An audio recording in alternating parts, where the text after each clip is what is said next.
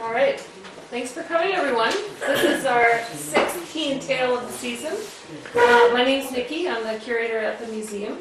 And I'd like to introduce Sarah Dawes, who's our collection coordinator for the summer. Nathaniel was on vacation. Those of you who got used to Nathaniel on the camera. So Sarah's filling in this week.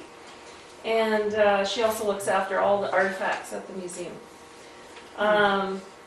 Our theme this year is Canada's 150th, so we're exploring Pemberton history through the context of Canada's 150th. And our last one next week is about flood control in Pemberton. It's called A Few Rivers Run Through It with Brenda McLeod, and that'll be our last one.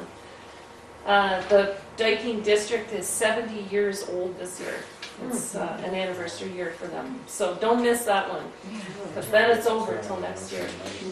We want to thank our Tea&Tale bakers, our presenters, and all of you for coming to the program. Thanks for your support. Today I'd like to welcome Eric Andersen, who's from Squamish. He's a local historian with Squamish and Norwegian roots, and he's involved with the Sea to Sky Forestry Center, who we understand are moving forward with construction of a forestry interpretive center in Squamish. So we're excited to hear more about that. And Eric is no stranger to the Pemberton Museum. He's given us some wonderful presentations through the years, including the story of Emily Carr's trip by rail through the region. He also talked about the importance of the Pemberton Trail Highway 99 transportation corridor as a critical corridor that connects the interior to the coast. And last year he told us about the Barber family, because Charles Barber was an early pioneer here, and him and his brother Albert ran some logging operations in Squamish in the late 1800s, turn of the century, some of the first logging shows. So today Eric is presenting a tale of Pemberton in the World News, which is some original research about Pemberton using historic newspaper clippings. So, and he's also donating all of this to the museum. So thank you, Eric. And for future considerations. Yeah, we're always excited. We have a room full of fans. Well, thank you very much, Nikki. Yes, so one thing that is missing in my title is Canada 150, so I thought I should just make some acknowledgement about that and celebrating anniversaries. And mainly to observe that this wonderful Pemberton history book is now 40 years old. And that's really an anniversary to celebrate. It's been so durable. It's really a unique local history achievement. And now 40 years old, it's hard to believe. And I'll come back to this book a little bit later. And only $20. So yes, I am going to dare to cover the topic of Pemberton in world history. And Pemberton history in the world being a Vancouver newspaper that I'll be introducing shortly. Thank you. Newspapers are something I've been giving a lot of thought to lately with my colleagues in our Forestry Center project in Squamish. Forest history in this corridor, a lot of it is in the old newspapers. And so we're taking great care to figure out, orienting ourselves as to how to obtain the information from newspapers. Where are they? Which archives are they held in? There's quite a number of them to work with, about half a dozen in this corridor. And there are some challenges. And one of the things that we're noticing in projects, local history projects, is how newspapers have changed over time. And an example of that for me has come in during the course of writing a local theatre history in Squamish, community theatre, 35 years of the House on Drama Club, which was also active here in Pemberton and collaborating with local Pemberton folks at various times between 1965 and 2000. And here is a collage of newspaper clippings and reviews from the 1960s. Now watch what happens in the 1970s. And now in the 1980s. Newspapers change over time. I'm going to go back again to the 1960s. And a lot of these people are writing detailed, print-heavy reviews, bona fide reviews. They have theater backgrounds, they're teachers or other types of professionals connected to the theater world. Unfortunately, few people find their way into our newspapers today. And I'll bet, although we have a thriving theater scene in Squamish, it's been a good 20 years since there was a decent review in the local newspaper. And that's not so much about the people, it's about how newspapers and their function have changed over time. So 1960s, 1970s, 1980s, we come to be heavy on photos and titling and less on real detailed and solid work on telling what's going on in this particular production. And we find that in how newspapers cover many realms. Recently, I've come to think about this forest fire situation we have in the interior this summer. And we pick up a copy of the Vancouver Sun, and it's borrowed some copy story from Washington, D.C. and some family plight down in Washington, D.C., which may or may not be interesting, but we've got all kinds of families having their own plights here in BC that we're not reading about in the Vancouver paper anymore. So newspapers are changing. We're in a bit of a transition. So the newspapers that I'm going to be focusing on are from earlier part of the 20th century for the most part. But I'd like to start with Pemberton in world history, as told in newspapers. That is, Pemberton on the world stage, Pemberton as part of a worldwide international story. And I'm going to suggest there's at least 9 such stories. I'm just giving examples where we can think about Pemberton in world history. Now, I am going to channel the spirit of the Swedish-Canadian former longtime Pemberton resident, the late Slim Foberg, and I think he would approve. And I did know him for a little bit some years ago in his various capacities. This is a Swedish book written back in 1978, and I found it very inspiring. And in Swedish, that's Gräv där du står, dig where you stand. Now, this book started a whole movement in Sweden. There are, in fact, during the 1980s, there was 10,000 dig where you stand clubs. What were they about? Well, they were primarily small towns, industrial towns, rural communities needing some help, needing to mobilize themselves. And so this became a movement. Take charge of the problem yourself is a translation of that. Dig where you stand. Or look for the possibilities in your situation. And in the Swedish language, I also see dig where you stand. World domination starts here, right here in Pemberton. Cultivate a dream. Dig where you stand. Whatever your project is, yes, right here in your village. So it was a project in Sweden to revitalize small towns and rural areas. And I found it very inspiring. It's also been translated into French in Quebec. And dig where you stand is a very well-known phrase in rural Quebec as well, for all the same reasons. So in talking about Pemberton in world history, I'm thinking like wherever you are, whether it's Pemberton or Squamish or Darcy, dig where you stand. You can find something big, you can make something big right here. So, I'm going to start with the gold rush. Surely an international story. In fact, this is newspaper clippings from Melbourne, Australia, 1859.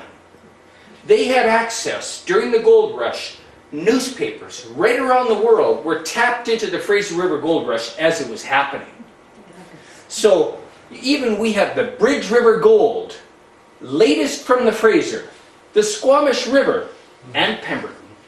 Almost immediately, this information was available in Melbourne, Australia, Hong Kong, London, England, of course, all around the world. So the gold rush, Fraser River Gold Rush, happened at a time when information about what was going on traveled through newsprint all around the world, right away. So that is something that is quite interesting. And here we have the Caribou, the Quesnel newspaper in 1867.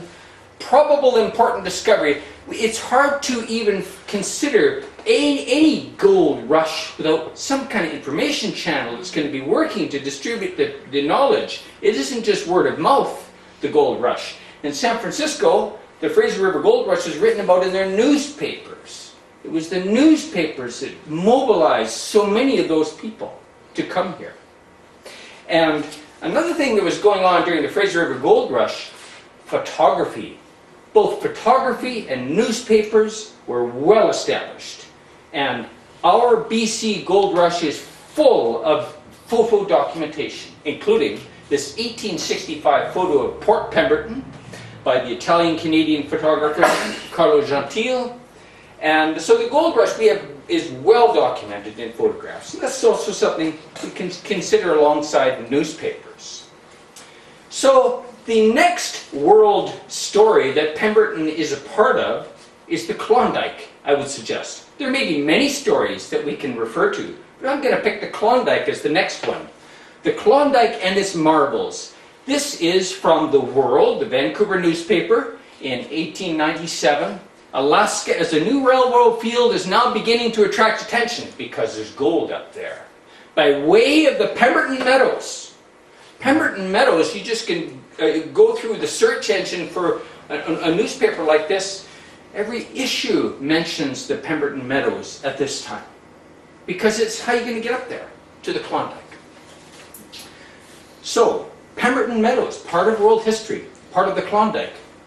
Also because a lot of the people who came back from the Klondike settled here. Charles Barber, the Ronins, at least some branches of the Ronin family, I'm not as familiar with it, I believe Jack Ronin came to Pemberton with Charles Barber. They both came down from the Klondike. So in that sense, Pemberton is a part of world history, part of the Klondike story. Another one, well here, Mr. and Mrs. Charles Barber and child are at the Commercial Hotel in Vancouver. Mr. Barber has made considerable money in the north and now proposes going into the lumber business on the coast in Squamish, but he also bought a bunch of land here in Pemberton.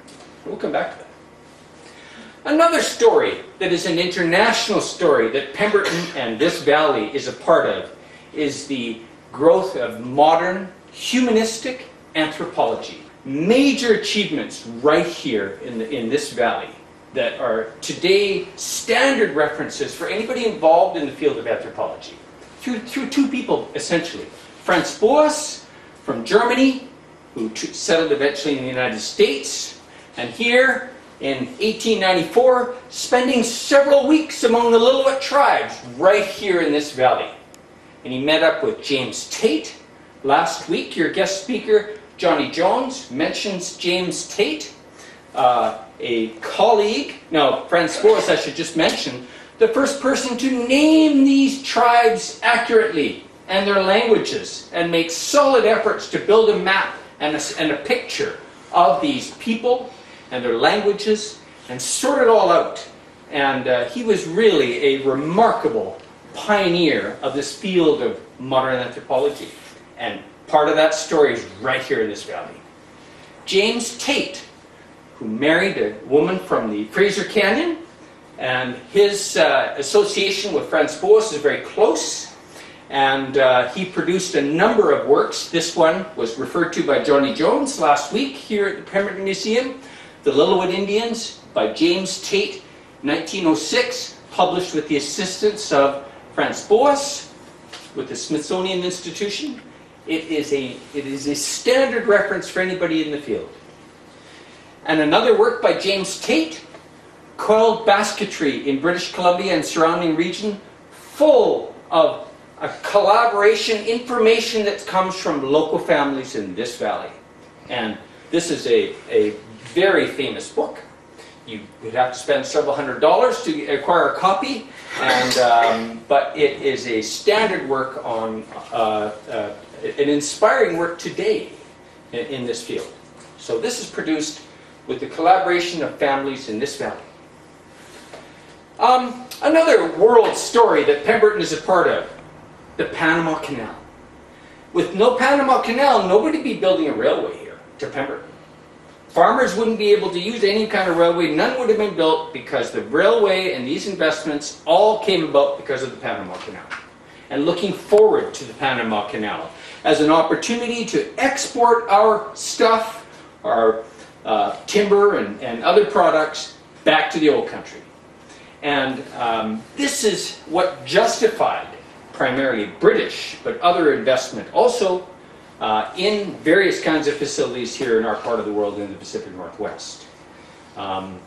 Newport and this vision for Squamish all to do with the Panama Canal. So Pemberton, very much a part of that story. And you can see even the railway line on this map. The PGE, what became the PGE, this diagonal north-south line there, already on that. Part of the vision of the infrastructure that fits together with the Panama Canal. Here's another story, an international one, that is topical for our schools today. They're all learning about World War I. The Vimy Ridge battle earlier this spring was a topic for all of the schools in this corridor probably. And what I regret is that they don't relate the story of World War I to us here. What took place here? Who was involved? And so I think this is a real challenge and something we need to do a much better job of, not only in schools, but when we celebrate Remembrance Day. Link, what are we doing here? Why are we talking about this stuff back in Europe and we don't relate it to the local picture? Well, I found this very interesting. This is from the Vancouver World newspaper, 1918. And they've overlaid a map of the World War I area of northern France and Belgium over top of our southwest corner of BC. And I'll just read a little bit of this. A little northeast of Seton Lake, in relation to Vancouver in distance, Vancouver representing Paris, would be the slope of Vimy Ridge, where so many British Columbians fought and fell. Consider that millions of people fought and fell just within 50 miles of Seton Lake. If we were to superimpose that on a map of Europe, it's an interesting thing to think about. And Pemberton. Pemberton here is representing Amiens. So the town of Amiens, railhead of the Allied forces, and one of the most important positions, so furiously fought over and unsuccessfully, as far as the Germans are concerned, or the Germans in their last drive would occupy a place in the Pemberton Meadows. Look how close that is to Vancouver, to Paris. There is a marked contrast between the quasi-solitude of the Pemberton Meadows, where the silence is broken only a few times a week by the train going through to Clinton, and the busy trains back and forth at Amiens, going back and forth to the front with troops and supplies and so on. But an interesting way to think about it and to relate us to this world story. Of course, there were Pemberton folks involved in the war in many ways. Horses were taken from this valley, put on boats, taken to Europe.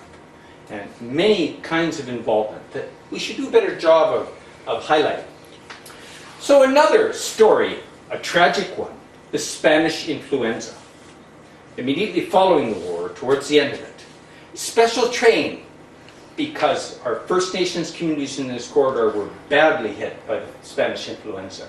Everybody was. The doctors were often affected. And so as is related here, Dr. Morley has been down with influenza himself.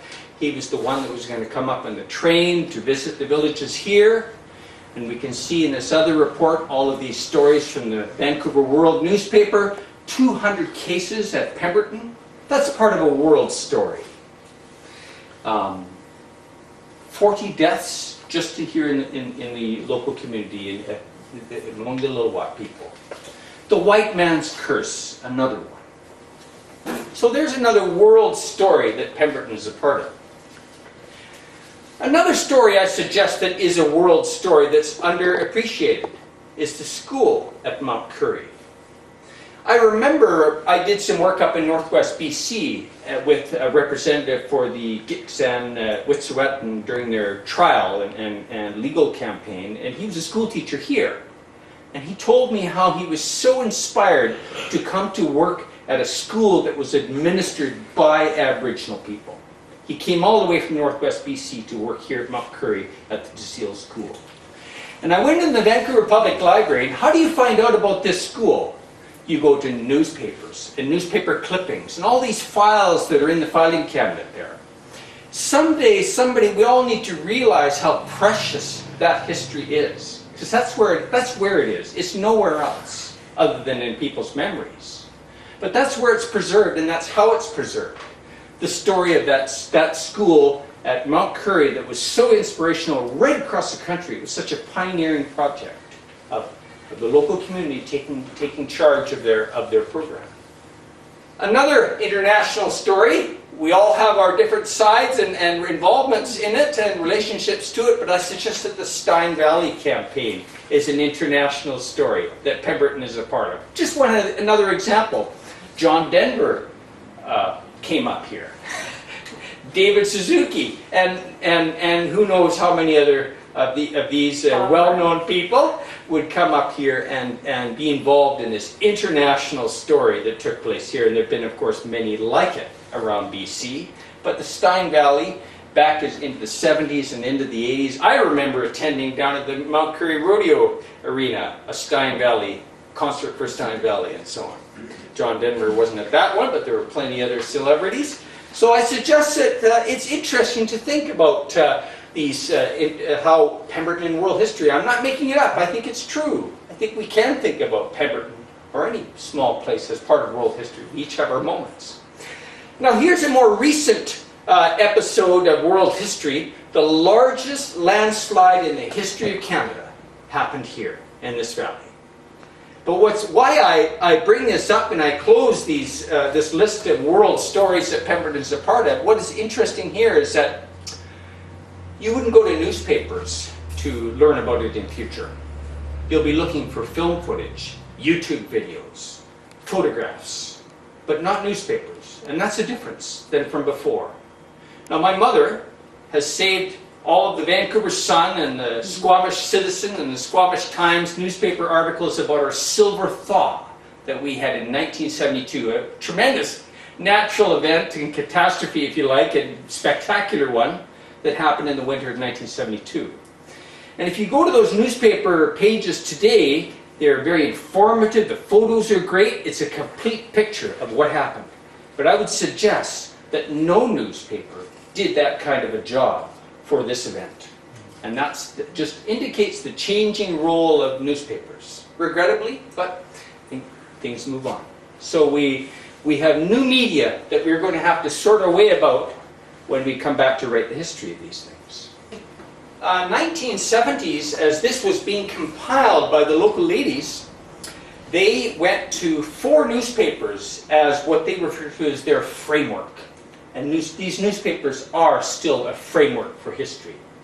They went to the Bridge River Lillooet News, the Squamish Times, the Vancouver Sun, and the Vancouver Province. They didn't go to the World, which existed between 1894 and 1924, because it wasn't available. The World in 1924 was purchased by the Sun. And the archived copies, well, they just weren't accessible when this book was being put together. So the World was established in 1894, and it quickly became one of the premier newspapers of British Columbia. And one of the interesting things about it is that under 2 successive management regimes, they were essentially managed by women. So Sarah McLaughlin was the wife of the original publisher-editor. He passed on early. She took over the newspaper, who later sold to L.D. Taylor, who was on several occasions a mayor of Vancouver, so a politician, as well as being a newspaper man. But his partner, Alice, they weren't married, but they were partners. Alice really was the manager of the newspaper. And the other thing unique about the World, among the other newspapers that was in Vancouver at the time, there were 4 of them, the News Advertiser, the Province, the Sun, and the World, is that the World had no political affiliation. They were sort of liberal, leftish, pinkish, if you like, independent, populist. And the reason for that is that L.D. Taylor came up from the States and he wasn't a part of the Vancouver establishment. Whereas the Sun and the Province and the News Advertiser, these people were senior politicians, senators, and so on, business people. The other thing that's unique about the World as a newspaper is that it didn't have the backing of a railway company. The Province was the CPR's paper. The Sun, after 1912, it was the newspaper of the PGE. Mr. J.W. Stewart purchased the Sun in 1912 to promote his railway. the CPR kept a handle on the province to make sure that its interests were brought forward to the public.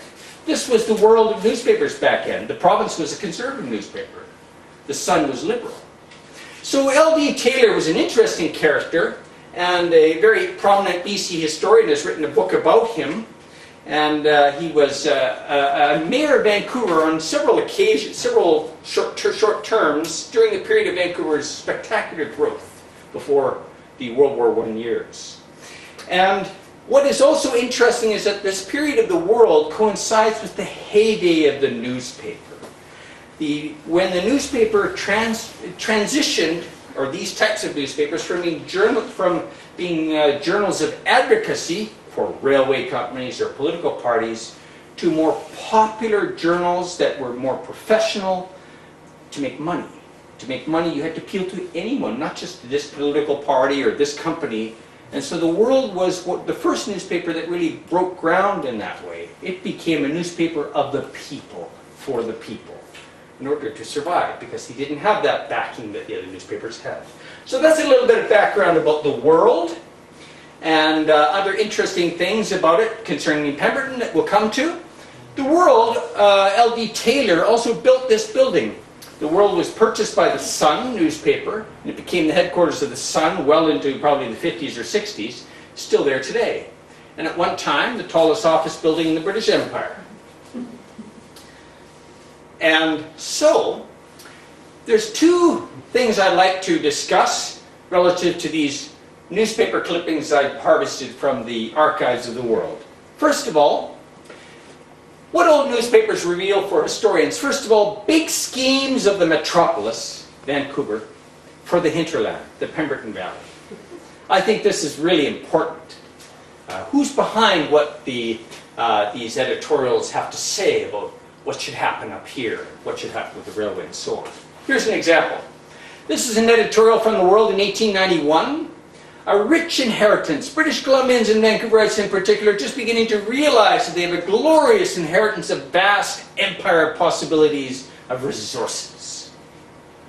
The Vancouver, Northern and Peace River and Alaska line will open up the richest section of the province. It's going to come through the Pemberton Meadows. It will extend from the southern to the northeastern, and so on. The value of such a line to the city of Vancouver and New Westminster cannot be overestimated. That's what's in the forefront of their thinking. Not what the value of this railway is going to be for the Pemberton Meadows. It's what the value of this is going to be for the metropolis, for us here in the city. And that is one perspective. So, we have here the application to incorporate a railway scheme, the Vancouver Northern and Alaska Railway and Navigation Company, in 1890, one of the first ones that was to come through here, and by way of Pemberton Meadows. And here, so that scheme essentially resources to bring them through Vancouver to benefit Vancouver and businesses in Vancouver. In August 1990, something that a lot of us in forestry, also in the forest industry, are not really aware of, is how soon and to what extent our forest landscape was in the control of Americans already by 1890. Here, where we are today, Mr. Slott from Michigan bought up all the timber for miles around, all the way down to the top end of Harrison Lake, bought it for next to nothing already by 1890. Same in Squamish. Marilyn Ring, also from Michigan, bought up the entire eastern side of the Squamish Valley. From the Squamish River all the way up to Brome Lake was in American hands, 25 cents an acre by 1890. We forget that. And lots happened since then. What happened here was Mr. Slott passed away a few years later, and as an entrepreneur didn't get a chance to realize his schemes. He was going to build a mill down in Stevenson and so on.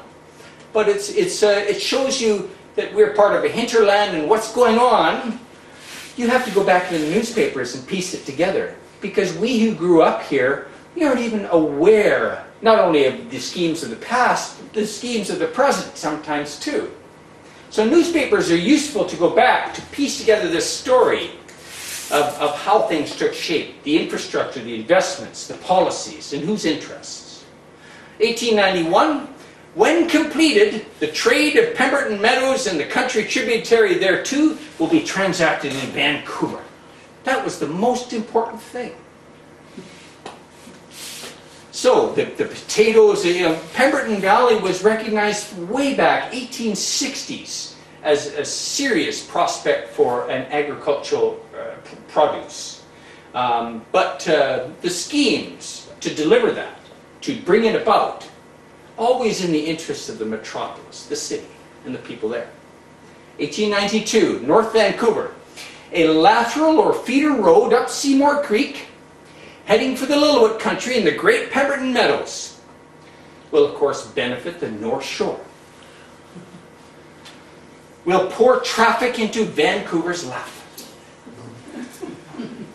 So, the harbour is the outlet for this harbour, North Vancouver, is the harbour for all the outlet of the country known as the Pemberton Meadows, the District of Lillooet, the Chilcotin. The Vancouver Northern and Peace River and Alaska Railway is going to deliver to us here in North Vancouver. 1893. Now, there's a very interesting fellow that came to BC from via Ontario, from Ireland, in the gold rush, William Shannon, after whom Shannon Falls is named. And he's one of these people that, because he didn't have any male, he had a son who passed on before he did, and so there's nobody really remembers William Shannon. You have to go back in the newspapers to see what he was involved with, the scope of his activity. And William Shannon had a profound impact on Squamish and on Pemberton. It was William Shannon that brought those guys from Michigan up here. And his motivations, he was also an agriculturalist, very much into the hops growing, got the hops industry going here in this part of the world. So his motivations are not so much the schemer of the metropolis, but because he was a farmer at heart. But he is an example of somebody, first of all, we really have to dig to find out about him today. He's really forgotten. But his influence. So William Shannon in 1893 called a meeting together in this office in Vancouver, his real estate company, specializing in farmland and timberland, to sort out what was going to happen with Pemberton. Organize the place. What was it ready for? It needed a road. I'll go over to Victoria and I'll see about that. William Shannon in those early days had a profound influence on the development, the plans for this part of the world, for Pemberton and several other communities, and not least Squamish as well. So all communications relative to the matter of Pemberton and what was going to happen here should be referred to 623 Hastings Street, the office of William Shannon. Here's William Shannon in his Chilliwack farming days. So his later office was in the Flack building in Victory Square. He was there for many years. I went to visit it last week, and it's a coffee shop. I wanted to relive, the office, the atmosphere and whatnot, but it's all a coffee shop on that floor there. But he had enormous influence over this part of the world from offices like this, William Shannon and his real estate partners. Now in 1889 he wrote a book about British Columbia, introducing it to investors, to settlers. 10,000 copies sold in Britain in 1889, 1890. And it's the first time that there's a proper chapter describing the Pemberton Meadows, ever. Really, to settlers and investors. And so this is part of the thing you have to, we're thankful for old newspapers so that we can put this story together. 1901, letters dealing with matters of public interest. The People's Parliament. I've mentioned that the World newspaper tried to be popular, populist. The working man's newspaper. So here's a letter here. It is easily seen what interests the province newspaper and what it is advocating. It is certainly not the people's. Then it must be the interests of the CPR. So this was part of the world of newspapers back then. They had this baggage with them. Here, I think I'm closing off on this, this theme, but here we have L.D. Taylor, who at the time was Mayor of Vancouver. L.D. Taylor, the subject of Mr. Francis's book here, and this is his editorial. What does it profit Vancouver, this PGE railway? Let's sort it out here. If we get a Second Narrows Bridge going on, we could really benefit from this PGE railway. Otherwise, what's it good for? We'll bring Vancouver into touch with great country awaiting development. So now I'd like to turn to another theme as we go back and look at how Pemberton Meadows is treated in these newspaper stories in the world during the early decades of the last century. And that is, they are also a record of community life and development. And the case here, the Pemberton Valley. And so newspapers are a wonderful source, and the authors of this book, of course, have used them heavily, in addition to their own, oral and memories and so on, and local records. But that's what newspapers are great for, and especially when, in former times, I would say that that's not what newspapers are today. We have other venues for that today. But as a record of community life, and here, October 1890, a very nice description, and it's not from a schemer or an investor, but it's just an honest appraisal of this wonderful valley and the Upper Lillooet.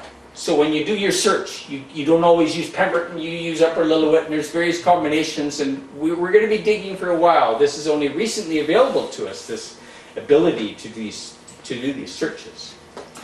So this is a future center of wealth and industry, but it's somebody writing from the perspective of a settler. Here, lots of different kinds of information about the Pemberton Meadows back in 1893, including real estate information. Pemberton Meadows, 120 acres at $7 an acre. And that is 1893.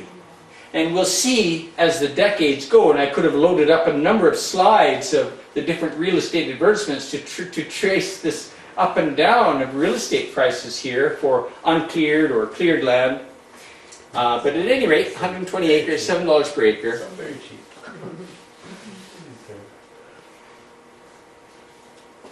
And in 1896, we have 120 acres of this meadowland for sale at $2 per acre.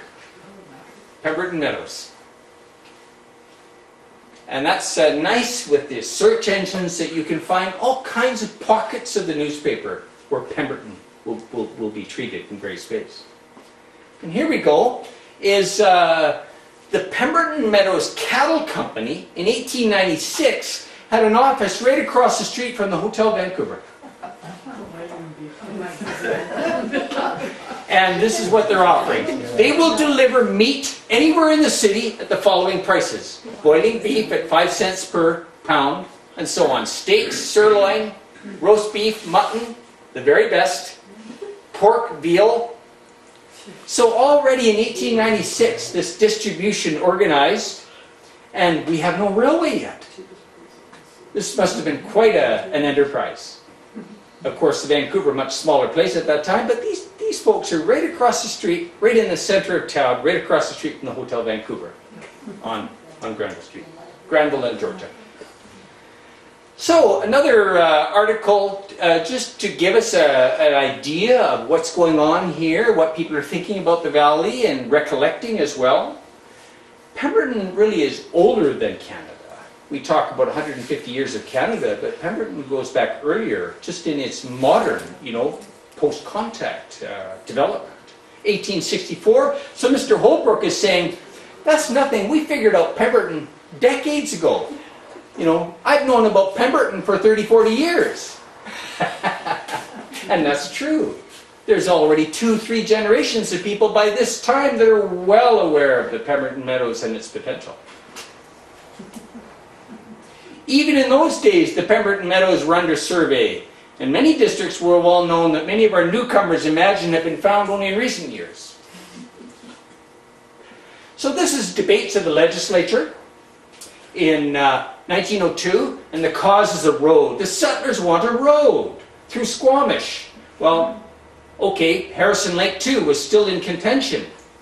But this guy in the government, in their estimates, spending estimates, debates, he says the place was only fit for a penal colony. He would not even condemn the opposition in the legislature to go and live there.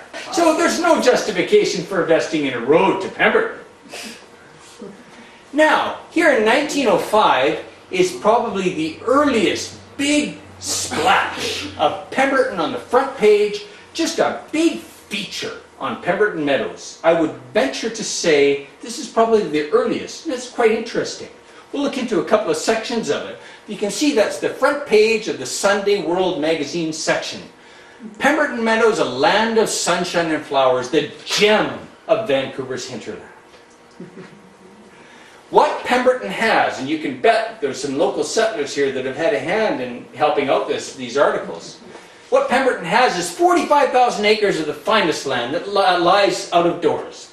1 billion feet of the most valuable timber, the bog iron ledges in Western Canada, copper prospects, water power, navigable river, cattle ranges, a climate that cannot be beaten in Italy, and scenery that discounts Switzerland. A natural game preserve that is not equal to anywhere else in America. So what Pemberton wants, settlers, a railway, a survey, a sane assessment, development of timber, development of water power, waterways made available for navigation, a registry office moved to Vancouver from Victoria, the country properly advertised, and its iron and copper resources properly placed before the world by government inspection and report. So, one of the interesting things about these old newspapers, the World anyway, is that you have who's who staying at the hotels. And you can watch the scheming going on, and who's doing lobbying over in Victoria, because the boat traffic too is also kept track of. Not only what ship you're taking over to Victoria, what schedule and what hotel you're staying at, but also the conversations. So Mr. Medill, Mr. Galbraith and his daughter and Mr. McGee from Squamish are at the Dominion Hotel in Vancouver. And this reporter's dropping by for gossip, and what they have to say is that there is such a great deal of travel through the valley at present because of the attraction of the Pemberton Meadows. Now, some more real estate ads. Here we are in 1908, so we're just coming to the railway investment time. And the Howe Sound and Northern is well underway as a concern and preparing to lay down track shortly. 1,800 acres of first-class land in one block in the Pemberton Meadows will almost undoubtedly be the first town of any importance after leaving Vancouver, says Charles Barber of Squamish, who owns a lot of land up here with his Klondike gold mine. Charles Barber, as it turns out, was quite a force at this time, and it's something, as we'll find later, he couldn't pass on his farm to anyone. And so you have to go back, inevitably, to newspapers to discover his story and the story of his influence here. New Railway files its plans. Of course, this is the Howe Sound, Pemberton Meadows and Northern, or the Howe Sound and Northern, as it came to be called. And this is an extremely important chapter in our regional history that can't be overemphasized, is that when they began to build that railway, it was going to be a pay-as-you-go. They weren't going to build more than they could afford. They were going to pay for it through the sale of the timber that was surrounding it. So that it was going to be done well, not in some wild scheme to get up to Alaska and promise to do that in 5 years. But at the time, this was such an expansive, optimistic period in British Columbia's history and economy up to 1912. And we were all just overtaken by it, all of the politicians in Victoria. And they went with the other people, the PGE, another category or another group of investors who had these wild schemes and big promises. They were connected to the Grand Trunk Pacific, and the government simply opted for them instead of these folks, which in hindsight was a disaster. So what their plan was, that they could not see the necessity of expending a couple of $1 million to construct some 40 miles of difficult roadway down through Howe Sound.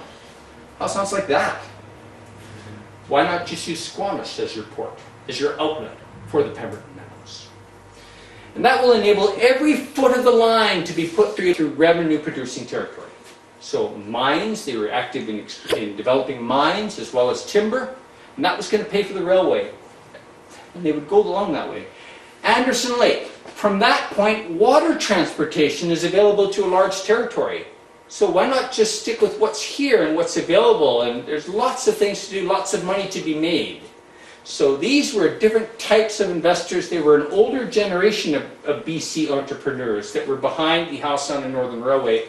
And it is probably very unfortunate that it was not them that was to get the opportunity to continue with that railway enterprise. Instead, it was handed over to another group. So back to the real estate advertisements for Pemberton.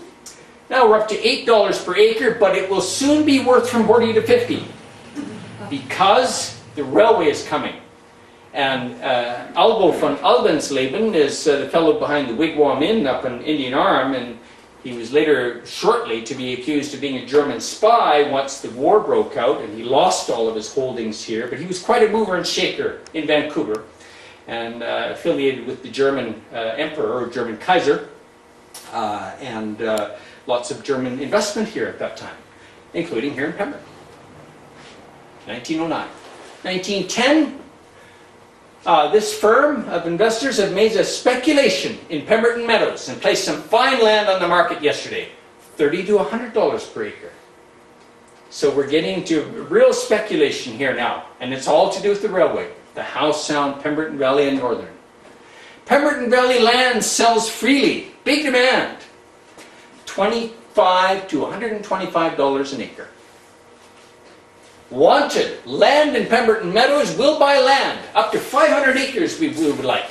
Preference to land near the Howe Sound and Northern town site, today's town site, or near the survey of the Grand Trunk Pacific, because there's two rival companies wanting to build a line through here. The Grand Trunk Pacific, those are the people behind the PGE, and eventually they won out.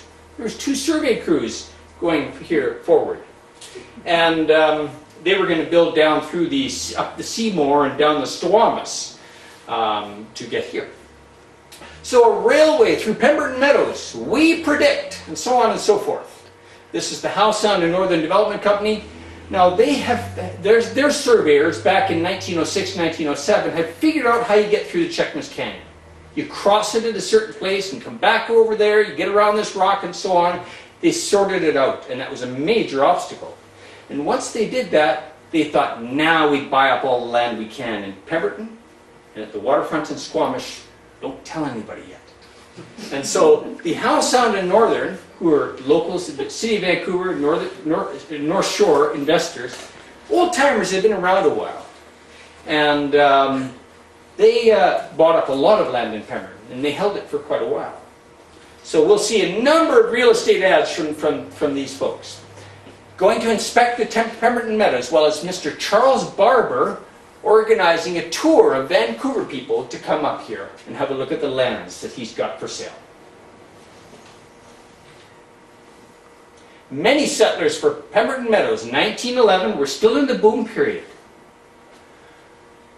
Scotch settlers, highly desirable. John Mackenzie is an agent for Charles Barber. He ran a store on Charles Barber's property, which is down where the trailer park is there, just up the valley a ways. Induced to purchase holdings in the Pemberton Meadows through reports sent back by a well-known Scotch resident of that locality. I'm not sure who that might have been. Barber was Scottish via New Brunswick, so somebody else in the picture, maybe Mackenzie. Now, these Scottish investors, yes, they were back in Scotland, and they were investing here. They invested in Squamish too. Sight unseen, in Squamish, during the Newport heyday, all kinds of land was subdivided. Some of it today is where the river is running through. It was swamp. Or behind our house on Hospital Hill in Squamish, it's got a 50-foot cliff like this right in the middle of the lot. So this was a bit of a notorious thing, because these Scottish folks who came over to report back home, they were furious. And they went to the provincial government, they complained everywhere they could. But what was going on here? These speculators that had ripped them off, selling them land that was obviously quite useless. At any rate, that's a little bit of a side story to the Newport era, was this connection to Scottish investors. But it was a boom period. It was just one of these boom periods where things like that happened. So by now, in 1912, the provincial government is saying, we're going to push all the way to the Peace. Who's going to build a line all the way to the Peace? We have to develop that part of the country too. And so that just added to the speculation. And it's now all the real estate ads for the Pemberton Meadows are all referring to the Peace River country too. The famous Peace River scheme will develop no richer district than Pemberton Meadows.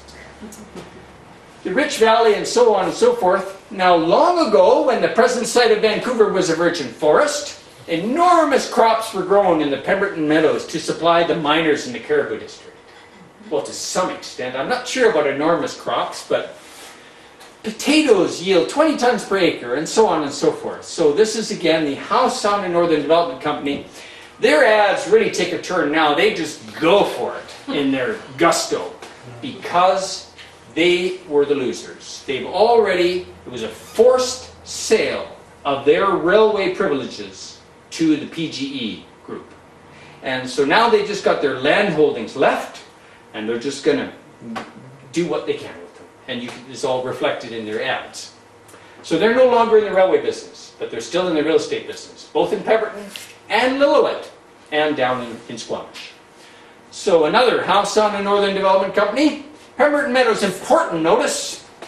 Peace River Railway, prices going up, purchased this week.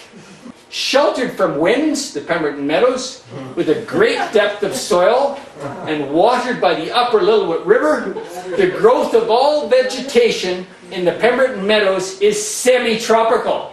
And Vancouver people, instead of going to California, will winter in Lillooet. Now we come to the settlers here in the valley, and the PGE, now operating the railway, and have brought it to, are just about here at Pemberton, probably up by Summit Lake, Alta Lake by now, and I think it's a little bit later in the year that they arrive here, and already they're going to the government and saying, you know, we've got all these people coming to us, and they want to get up to that Pemberton Valley, so we need to be able to do what we need to do to be able to bring settlers up there.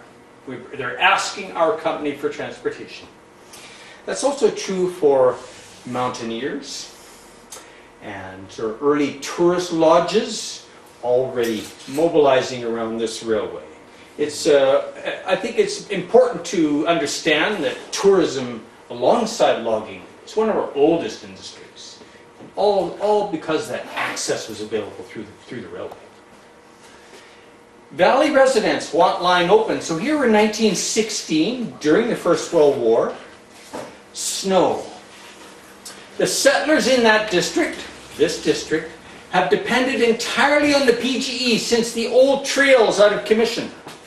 You want to know the particulars of the subsidy that was given to the PGE folks to build a wagon road, because we're really in trouble here. Even among the white settlers, supplies have had to be divided up, and if the Indians had not prepared for a hard winter and a possible tie-up of transportation facilities, really in hardship. Because this snowstorm, this winter conditions.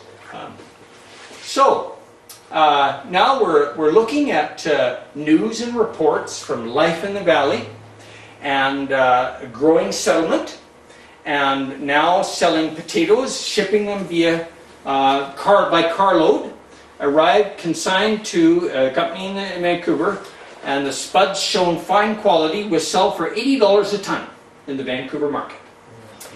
And we have here Mr. Davis, who later was the proprietor of the Pemberton Hotel, I believe. He's a war veteran coming here looking for a home site. These are just bits of news. During the 1920s, the World had a regular Pemberton Meadows column with local news, every issue. So we have all of this information that will be very important for local history writers here in future. The first tractor, tested in Mr. Barber's property. Last of the potatoes being shipped by Barber and Dermody down to the city. Better mail service desired. Laying out Pemberton town site in 1920. Mr. Taylor has left for Vancouver to lobby for the returned soldiers, and they're interested in better mail service for the Upper Valley. And log cabins going to lumber structures for new buildings in the valley. 1920. So in this book there are a number of interesting stories about a local character, Pete Peterson, a Danish immigrant. And he finally gets to enjoy his first train ride, got all dressed up for it. And it'll be interesting for folks that know or can piece together other stories of these people, and they can be complemented by new material, new information from the World newspaper. Cottonwood. Now, I hope you'll excuse my indulgence, being from a forestry interest, but it appears to me, in looking through the world, that your first logging industry really was centered around cottonwood. And this is a very interesting thing to follow. Cottonwood was used extensively at the present time as pulp for paper making and other uses down in Westminster. Built a partnership with the people from the Lilwat community to do the logging. They were to do the logging, and they built up this cottonwood industry during the 1920s. Now, we have here in 1920, this is a July 1st celebration. And I won't read it through, but it's just a really, indicates a community that's thriving. There's two organizations doing a lot of the work. The veterans folks representing the returned soldiers, and the Farmers Union chapter here in Pemberton.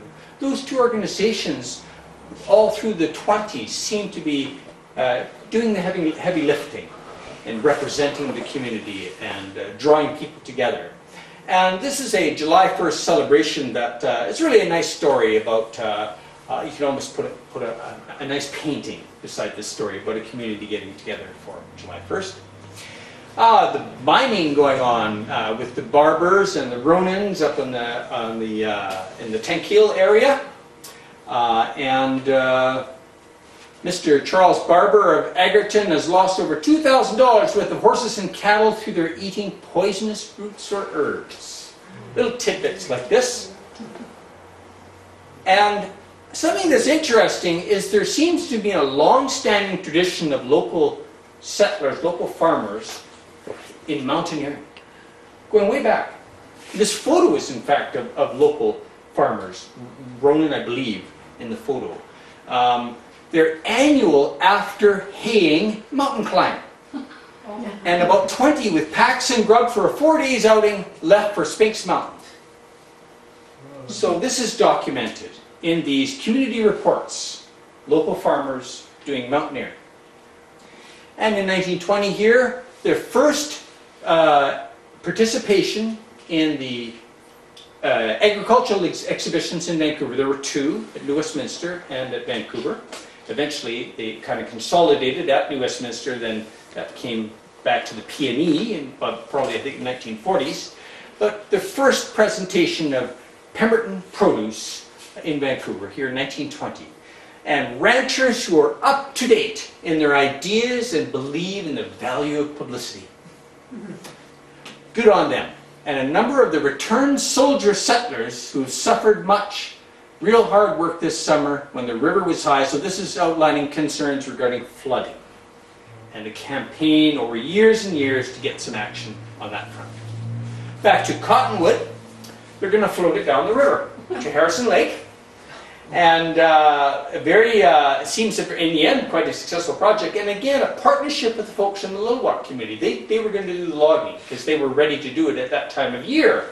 And so they had ready buyers down in New Westminster. And Jack Andrews from the reserve here was contracted for removal of the cottonwood. And they floated it down the river. There you have a picture from this operation. So this went on for several years. And evidently a very successful industry. Big water haul for small logs planned to deliver cottonwood to Vancouver via Fraser River and Harrison Lake. The transportation of cottonwood logs by the water route from Pemberton to the Fraser is considered by some to be a doubtful undertaking. Lack of equipment to handle the heavy logs in the deep snow. A tentative arrangement with the Lilwat community. Men employed in the new industry picking cottonwood buds, another sideline, for medicinal purposes. And tapping fir trees for the pitch, which is made into turpentine and other products. So it's interesting to read about these little sideline industries that were going on in the 1920s. This Lower Lillooet Lakes, the scheme for river control for the lower valley. Cut every cottonwood in Pemberton Meadows. Mr. Jack Andrews from the reserve, who had the contract and so on. So, concerns about the railway, because the CPR rates were cheaper than the PGE. And that was a matter of concern to the shippers from here. And lots of lobbying concerning that over years. In fact, it's still going on. And a sad story, the 16-year-old son of Mr. and Mrs. Charles Barber, a gun accident, taken to Squamish on the PGE gas speeder, where he caught the boat to Vancouver, and unfortunately died. So that was who might have taken over that Barber farm. They had two daughters as well. They were at school, and they relocated elsewhere. I think Reba to Washington State, and the other daughter to the Lower Mainland. Now, I don't know the connection, whether this is the Barber farm that's spoken about here, but Pemberton Meadows, owing to serious accident, a sale. The owner, we are instructed to 200 acres, and it's evidently a very highly developed farm here. And whether that sale was followed through or not, I'm not sure. Anyway, the Barbers did stay for some time, but they were soon to be finishing their careers here in Pemberton. But it was a sad time for them, obviously. And here, the success of the transportation of the Cottonwood Lodge from the Pemberton Meadows by the water route. Every reason to believe they'll pass the danger point at the Skookumchuck. And so they're floating just fine. And in fact, two logs side by side, they had an enormous winch that was put into play there. And their main problem was being hung up on the brush on the riverbanks. Pemberton potatoes shipped to Vancouver. And just about conditions here. Dr. Paul of Squamish, hurriedly summoned for another accident, rushed the injured boy to Squamish on a speeder, where he was put on board the boat. So that's quite some set of logistics in such circumstances. Dr. Paul served the corridor for many years. Pemberton United Farmers Association produced a pamphlet. And this is the last slide I have, 1924, the last year of the World newspapers. And today's grocery specials. It doesn't tell me what company or who's doing this distribution, but Pemberton potatoes are the potatoes in Vancouver. And I've several ads like this. They are only referring to Pemberton potatoes. And they are fancy grade A potatoes in Pemberton per sack at $2.25. And every grocery list through all these newspapers for Vancouver. So, we've only just begun to take advantage of the tools that we have and the digitalization work that is still ongoing. And we can look forward in future to the province in particular for our early decades, or was the premier newspaper for British Columbia, really. Later on, of course, the Vancouver Sun. Eventually, they will be digitalized, and we'll have for crazy people like me, we'll all have opportunity to explore new layers of history and new discoveries about the big schemes and about the little things that were going on between families and down the street and local businesses that will all be available through newspapers. And I thank you very much for your interest. Oh, thank you.